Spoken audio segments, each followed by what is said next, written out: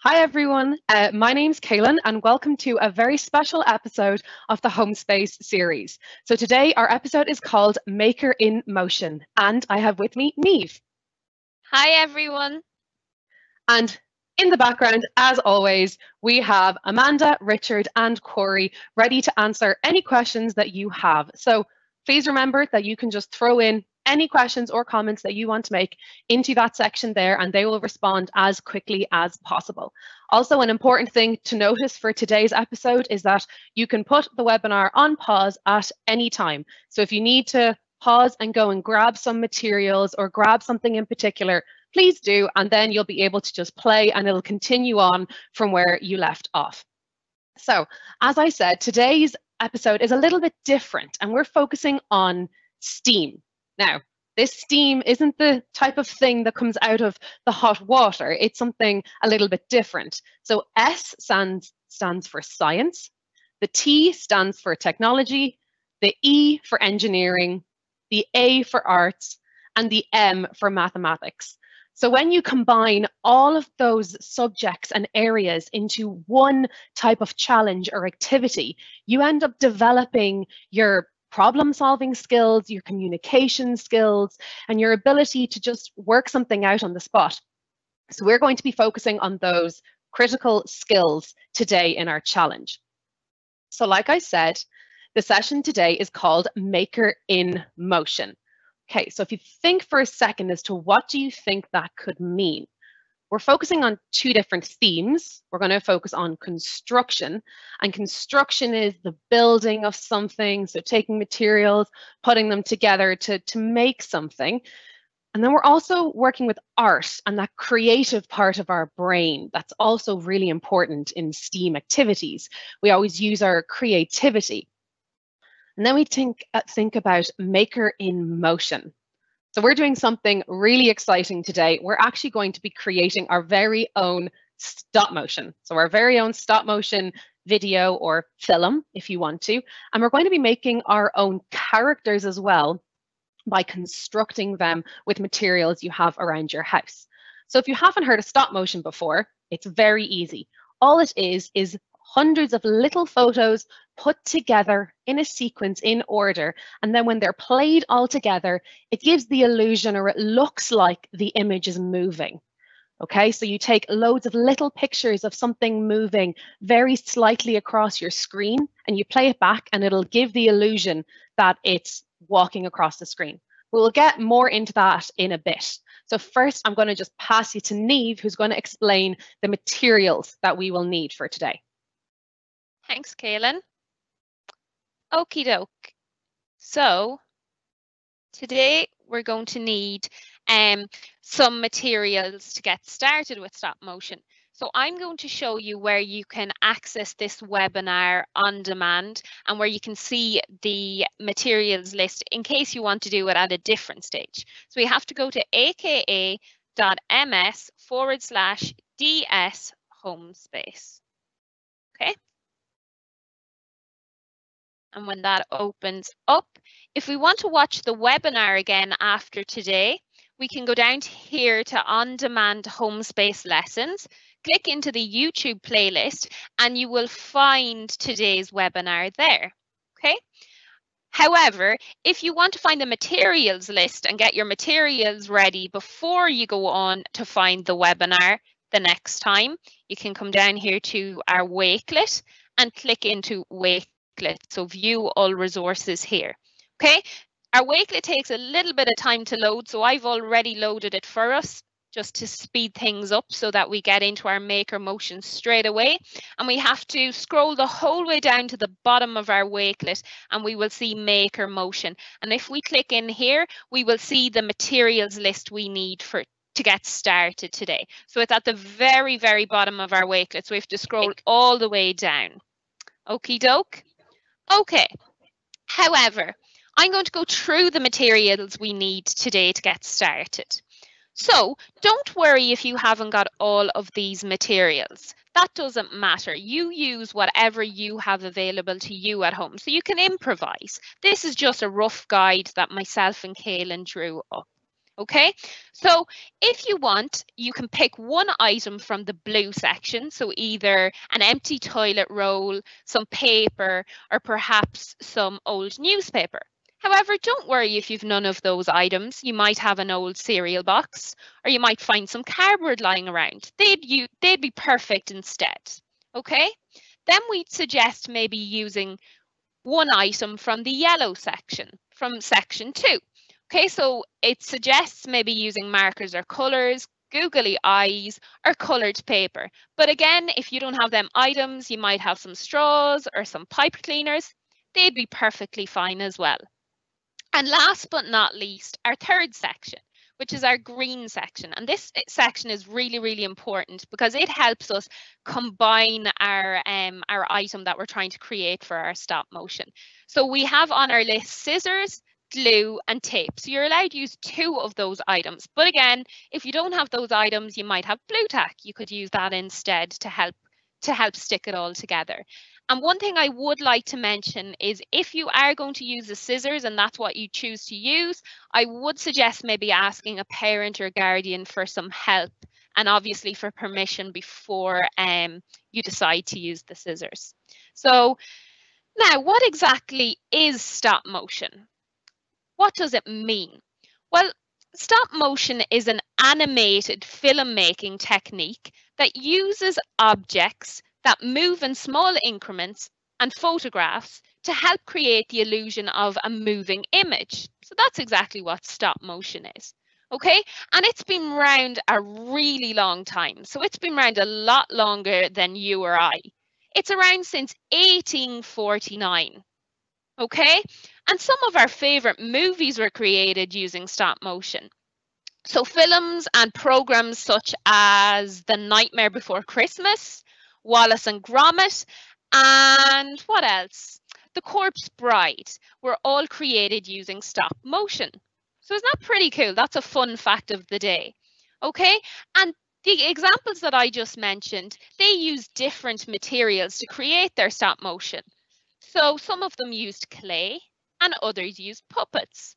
So again, we can use lots of different materials to create our stop motion. So I'm going to pass you back over to Kayla now, and she is going to explain what materials she is going to use today to get started.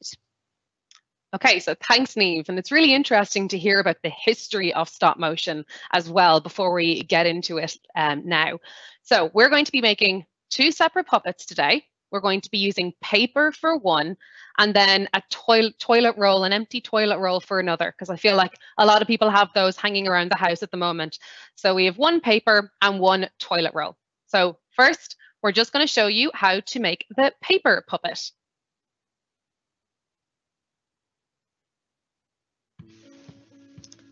Okay, so first thing you have to do is go and grab all of your materials that you will need. I've grabbed just some extras to have around if I need them when I get into designing my characters for today. So over here, I have some colorful pieces of paper that I'm going to be using instead of coloring in my character, just because it's easier for me to draw it out on a piece of paper and cut it out and stick it on. But if you are really creative, you'd be able to just color it in and draw the cool designs on the paper yourself. So I'm going to grab just a white piece of paper, okay, because this is going to be my base, and then I'm going to add some cool features to my puppet afterwards. So I'm going to make sure that I have it lying lengthways like this, and I'm going to fold it into thirds. Okay, so I'm going to fold it, making sure that it's nice and neat. That's an important thing to remember.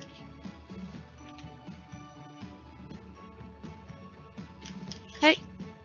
Actually, they don't even have to be even. So we're just folding it into 3 different parts there.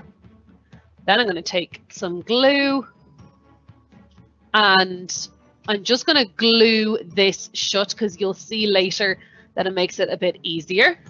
I'm going to put my lid back on my glue and glue that down like that. Okay, so now I have my paper glued. The next part is to fold it some more. So I'm going to make sure that the part that I've just glued is on the outside. So I'm going to flip it over and fold it in half. Okay, fold it in half and make sure that your corners up here are nice and neat as well, just because it'll look a lot better then. Next step is to fold these pieces backwards. Okay, so I'm going to fold them back like that. I'm going to flip it over and do the same on the other side. And that is the base of your puppet.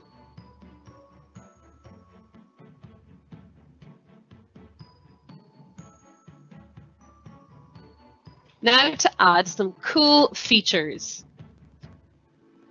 I've decided to create a dog as my puppet because I love my dog and I wanted to make a little puppet, puppet friend for my dog. So I took a black piece of paper and I just drew out some little spots for my dog. So I just drew out some cool little spots for my dog. And I also drew out a big ear that I'm going to cut out.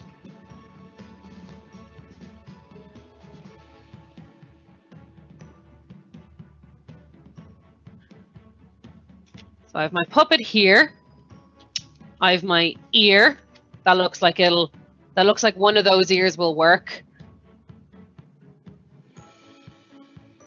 Now I'm actually going to be using googly eyes because I have them. But you can just draw them on a white piece of paper either.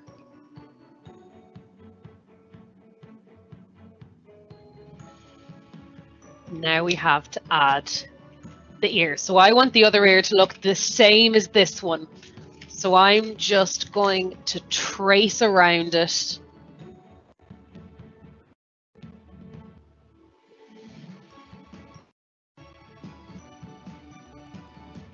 now we've both of our ears and we can just stick them on with another little bit of glue on each side.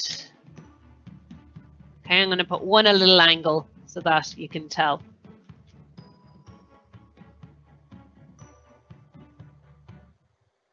Okay, so there we have our first puppet, and I actually went and added in some more features as well after I made it. I added in a little nose for my little dog, and I added in a tongue, which you'll see later on in the stop motion. So feel free to create whatever you want. You don't need to make a dog. You can make a different animal. You could make a person as well. It doesn't really matter. You can decide what you want to make. So let's start with our next puppet using the toilet roll. For this one, I'm actually going to be creative with it, and I'm going to create a tree for the background of my stop motion. So if you wanted to create a character just using the toilet roll, that's okay, but I'm actually going to create a tree for my background using the same materials. So all I need is a piece of green paper and one toilet roll. That's all we need. So I'm going to just draw out a nice big tree.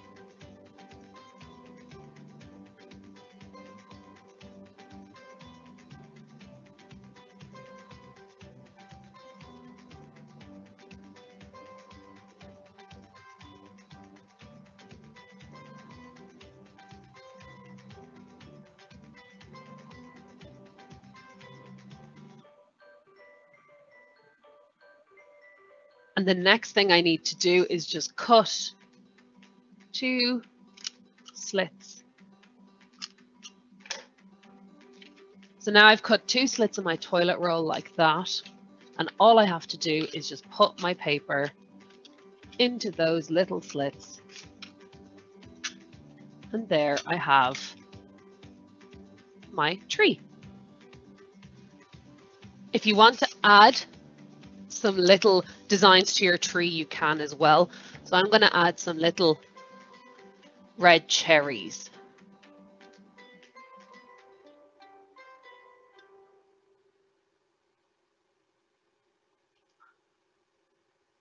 Okay, perfect. So that is our second puppet that we made today. But just like I said for the first one, you can actually use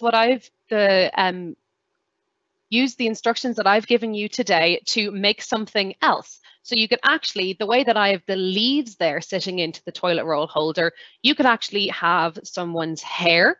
So if you wanted to create as a nice big piece of hair on the top of somebody's head, or if you wanted to add in bunny ears, you could as well. And that just means that you could then draw a little face onto your toilet roll holder and it'll look like a person as well. So we're now going to get started on our stop motion now that we have our characters made. So I'm just going to pass you on to Neve, who's going to tell us about what different options we have for today when we're making our stop motion. Okay, so thanks, Kaylin. We have a couple of different options when we're trying to create a stop motion, and I'm going to discuss two options we have today. Okay, so we can either use our camera to take the pictures and then edit it in Video Editor, or we can use an app or a website, take our pictures, upload our pictures onto the app or the website, and then it will create our stop motion for us. So with the camera, we have to do all of the editing ourselves in Video Editor.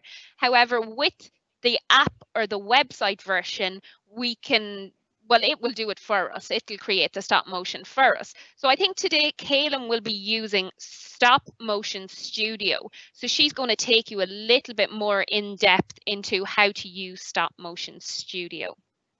Exactly. So thanks, Neve. So today we are using Stop Motion Studio. And the reason is because it is a really easy app to use and it's free and available across every platform. So it's on iOS, Android, and Windows. And that is the icon now on your screen. So you can just download that app and it is super easy to use. So we're going to get started on our stop motion now that we have our characters. So I'm just going to go down to the bottom here and I'm going to look up my Stop Motion Studio. Perfect. And I can just click on the app and the app is going to open up for me. Now, when I first clicked into this app, it asked for permission to use my camera and my microphone. And I said yes, because they're the things that I'm going to need to make my little film with my character. So here you can see all my previous projects that I've done, but to make a new one, I can just click on this pink plus. And now I have my back camera is on. So I've actually set up a little stage behind my device today. So this is the back of my camera. There you can see my little dog that I've named Spot. So it's the back of my camera, but I can change that to the front facing camera if I wanted to by just clicking on this little camera button down here and switching it to the front facing camera.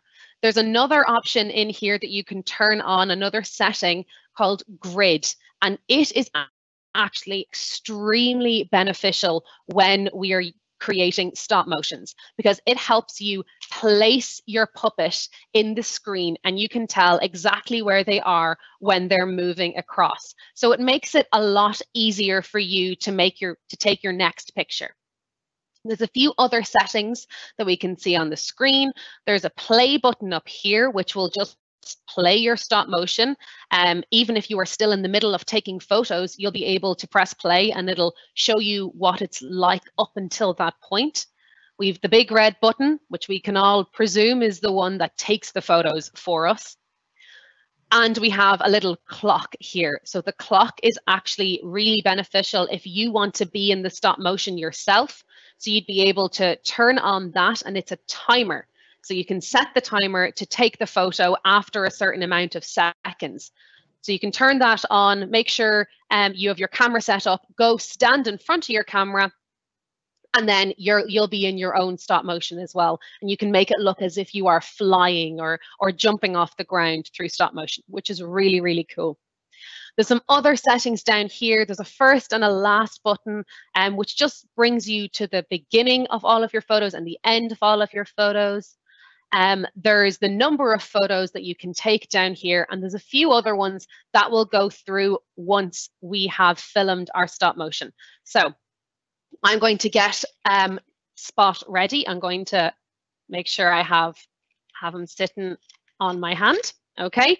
And now the really important thing about stop motion is that you have to be patient, which means you have to take it nice and slow and make sure that you're only moving your character in tiny, tiny little movements. So my first one is going to have a little bit of Spot's ear in it. I'm going to take a photo, move in a tiny bit more, tiny bit more.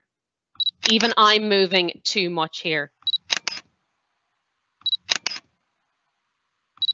And that is the real trick to doing stop motion, is moving in tiny little movements. And you'll see in a second, because I'm not doing really tiny movements, I'm actually moving them quite a bit. You'll see that my stop motion mightn't look as smooth as some of the other ones, you know, like Wallace and Gromit or The Nightmare Before Christmas. Or Shaun the Sheep, which is one I saw there in the Q&A. Okay. Nearly done. Nearly off the screen. Just the ear to get off now. And then we'll be able to play back and see what this actually looks like. Okay, right. So we took 26 photos there, okay? We took 26 photos and all we wanted was to get Spot to move across the screen. So let's press play and see how this goes. Okay. It looks okay, actually. I'm a little bit happy with that. But he might be going a little bit too fast. Okay, so let's pause it for a second and click on settings. So when you click on settings, you're able to change the speed of the photos. So if you were doing this in a normal video editor, you'd have to click on every photo and change the amount of seconds. But here you're able to do it so quickly, and you're able to just drag this little guy up and down to change how fast it is.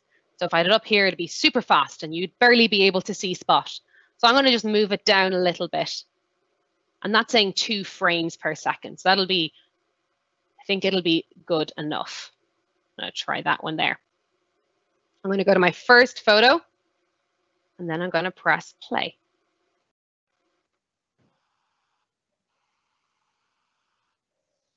Okay, I'm okay with that. It's a little bit jumpy, but I could have made it so much better by just taking my time a little bit more and taking more photos.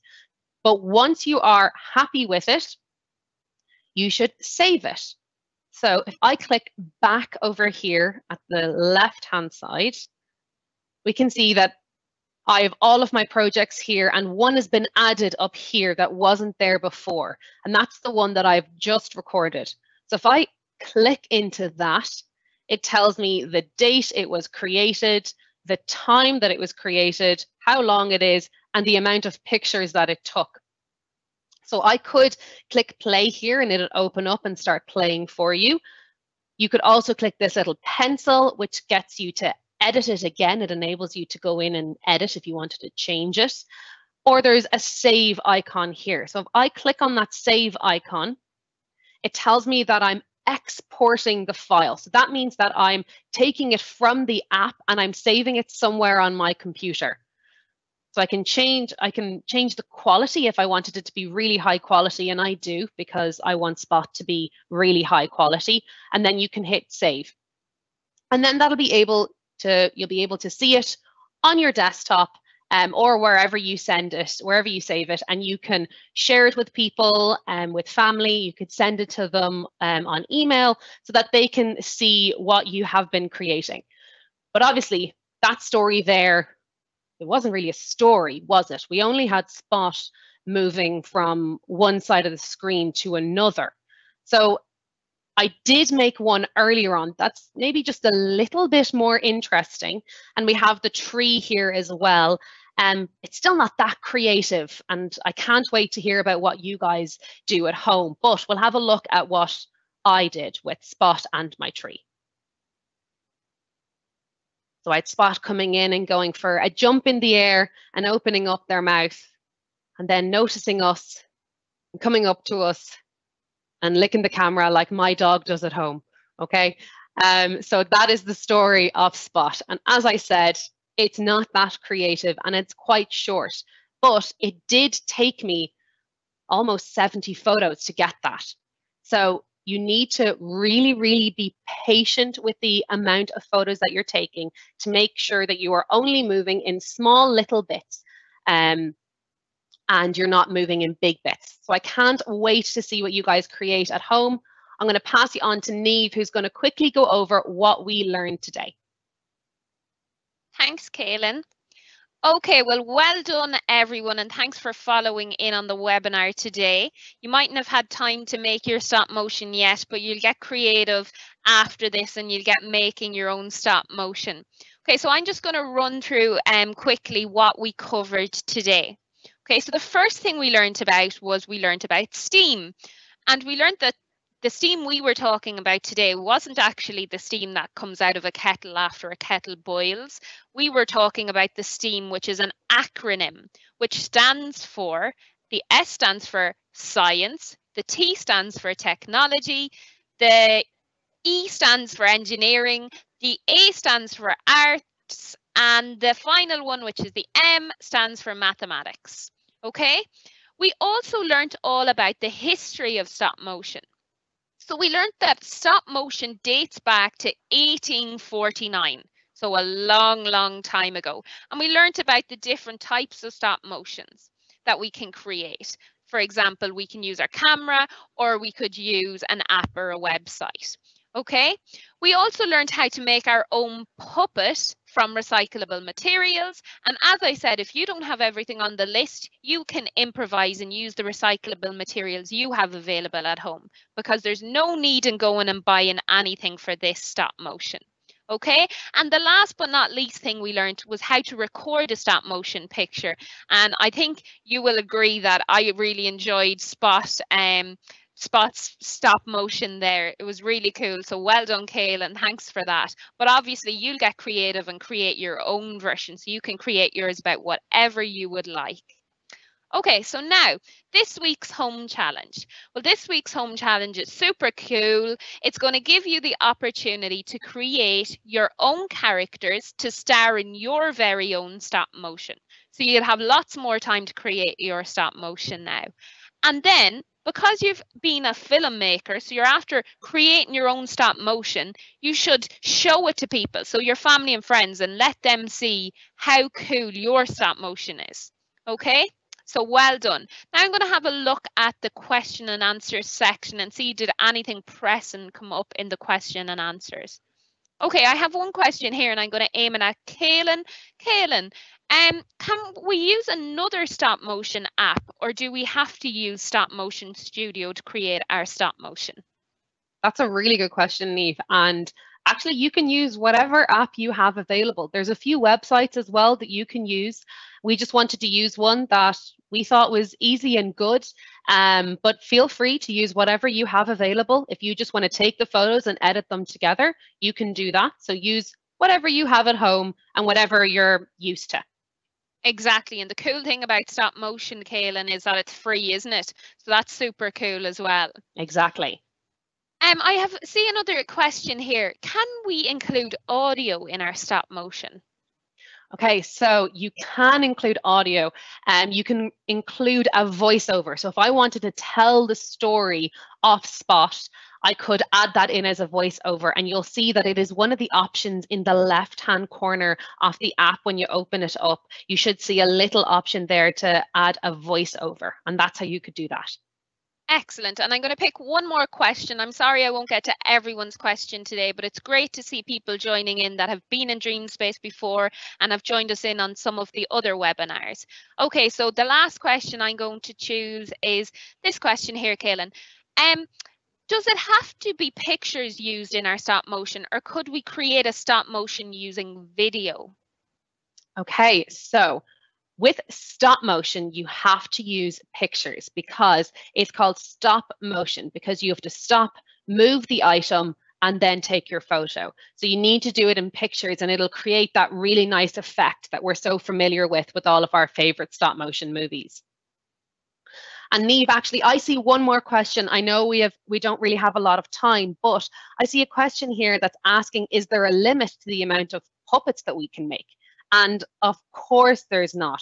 If you can think of 20 different puppets and even get your family at home to join in with your stop motion, please do, because that will make your end stop motion really, really cool. So if I had time to create 10 trees or 3 different dogs for friends for Spot, I would have loved to, but we just didn't have time. So please do that as well. Great. Okay. So the next thing I'm going to quickly go over is our new schedule for DreamSpace HomeSpace starting next Monday on the 20th of April. We have a lot of new things coming, and I'm just going to quickly go through every day. So Monday's going to stay the same, Monday at 1 p.m. with Coding with Microbit, and we're going to be delving into some cool new things with that over the next few weeks. We're then going to, on Tuesdays, we're introducing a new series called Programming with Python, and that will be on at Tuesdays at 1 p.m. as well. On Wednesdays, we're going to be continuing with Arcade and making a new game starting next week, which is very exciting as well at 1 p.m. On Thursdays at 1 p.m., we're going to be introducing a new series called Full Steam Ahead. So in those sessions, you're going to be doing similar challenges as today, except you won't have to use any technology. It will just be using materials that you can find around your house. And the very exciting thing about those sessions is we're going to have some really cool guest speakers on with us as well, who will give us some tips about our challenges or tell us a little bit about some projects that they're doing. So we're very excited about that one. And then on Fridays at 1 p.m., we'll be introducing the Imagine Cup Junior, and it'll be based on AI for Good. So the AI for Good challenge. So if you want to get any more information on any of them, please go to aka.ms/DSHomeSpace, and you'll see all of the information that you need for those series starting next week. So we're very excited to be starting with all of those different webinars next week.